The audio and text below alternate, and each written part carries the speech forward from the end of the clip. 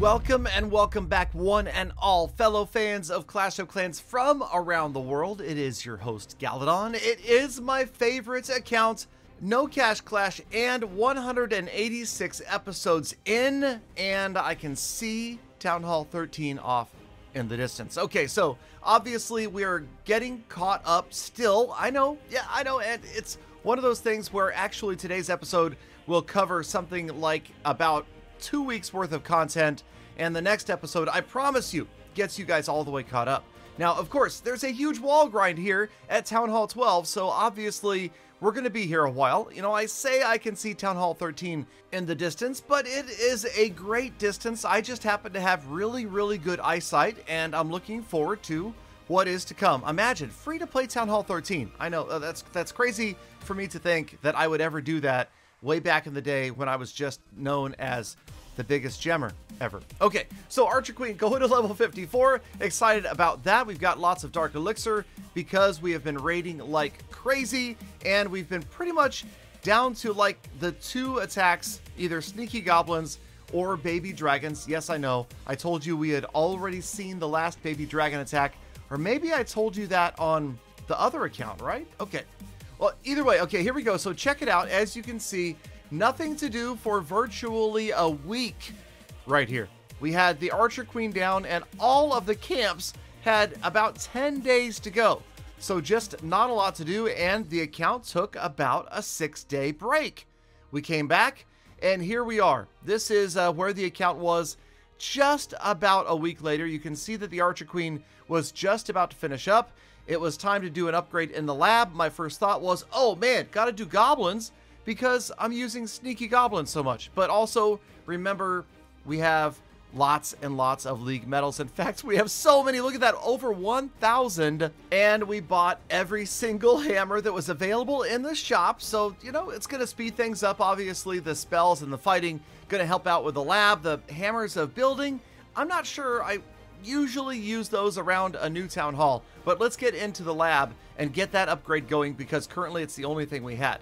So since we have a hammer now, the thought is, okay, fine, let's go hammer something that's really crazy expensive, that's going to take a long time to upgrade and save us a lot of specifically probably Dark Elixir. So it came down to pretty much a no-brainer. It's 240,000 for the level 9 Hog Rider. And just as important, saving 14 days of upgrade time. So then we can go back in and, okay, since we just did the Hog Riders and now they're maxed out for Town Hall 12, why not, you know, focus on the war attack? And okay, here's the thing, you guys. I'm going to go ahead and do the miners, but I will tell you that it is super important to do your barbarians and your archers because those are tied to your hero abilities, okay? You hit that Barb King ability or the Archer Queen ability, and it's the level that you've got in the lab that pops out to assist. Where they come from, I'm not quite sure, but okay, so there you go. Now we will be back in less than a day because the Archer Queen will finish her upgrade, and well, we'll see what we do next. There she is. Okay, she's got like 6 hours, and by the way, we will review the Town Hall 12 Troll Trap base in the next episode of No Cash Clash, so watch for that. Should be exciting. We'll see if it's still working. In the meantime, we are still working on walls. And by the way, every now and then in my videos, people say, Galadon, you sound sad or tired or I don't know. And I'm afraid that it might be coming through in my voice today because I'll tell you right now, as I'm recording this, I'm fighting a bit of food poisoning.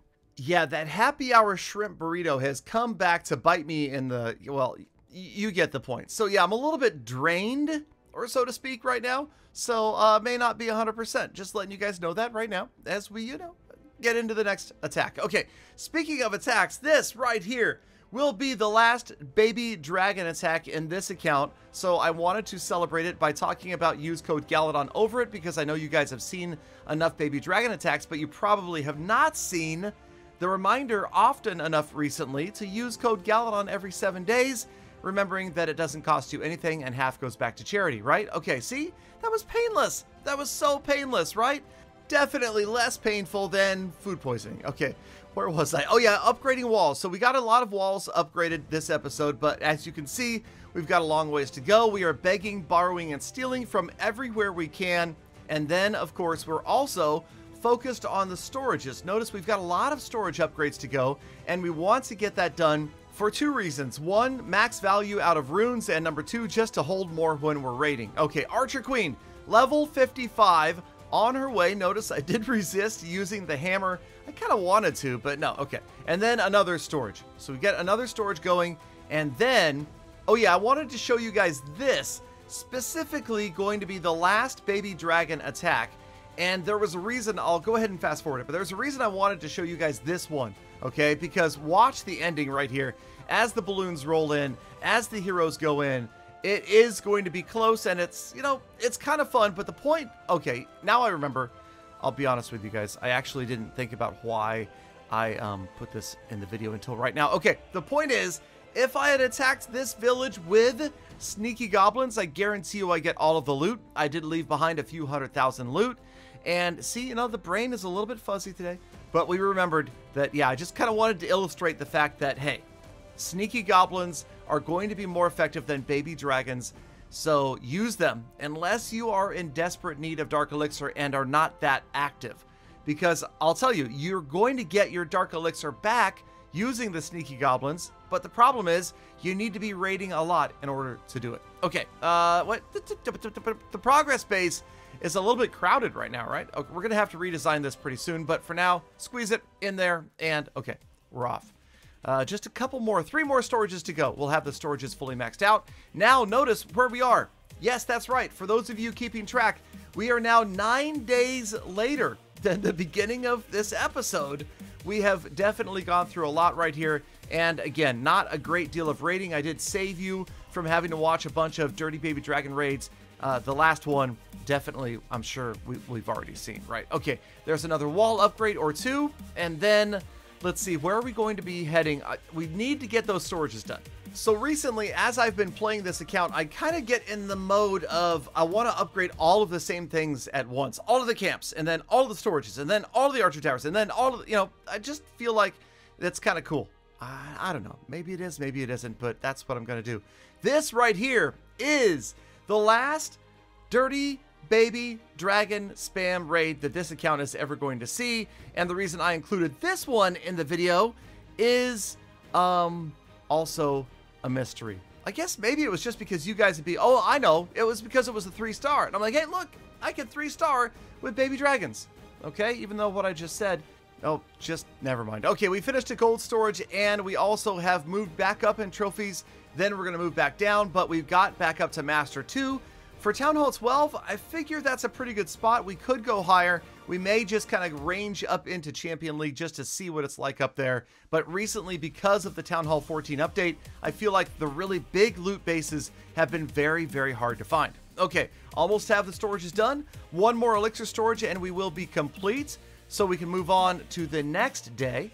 And of course, we've got a little bit more loot. We've got full Dark Elixir this time and nowhere really to spend it. So while we're focusing on grinding those walls, we've got one builder free and tons of Dark Elixir. Not a lot otherwise, but we just had enough to get that last Elixir storage going. So there we go. Elixir storages are done. Gold storages are done. Dark Elixir is full. And we pretty much just needed an excuse to do Sneaky Goblins and Super Wall Breakers because I got tired of Baby Dragons. So the Barbarian King, he didn't have a builder free anyway, you guys. So he can't get upgraded quite yet. We buy the builder potion. That is going to reduce the time on miners by a day. Cannot wait to get them done and be a little bit stronger in war. And then, like I said, the Barb King, he can wait, right? The Archer Queen is more important, at least in my book. Because, well, okay. I just said that, and now I'm raiding without the Archer Queen. Wait, oh, upgrading the Archer Queen is more important. That's what I'm trying to say.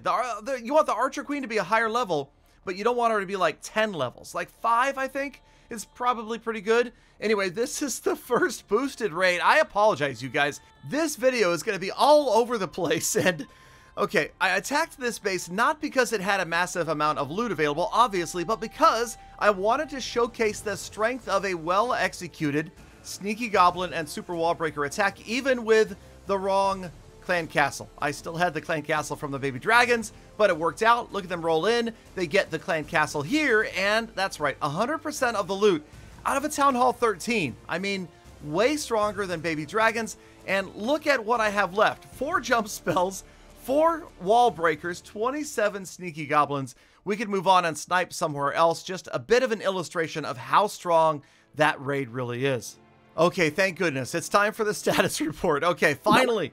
Trophies are back up. Like I said, we gained about 400 trophies today, back into Master 2, so just kind of exploring over there. We only lost a couple of gems net, so we're at 679 gems. The heroes, they are getting there. Like I said, I haven't even begun to work on the Barbarian King yet, and my favorite pet I've decided is the Chia.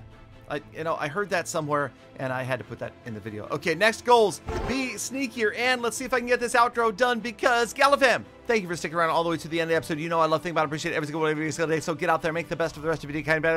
Oh, this man, more attacks. I think I just pooped myself.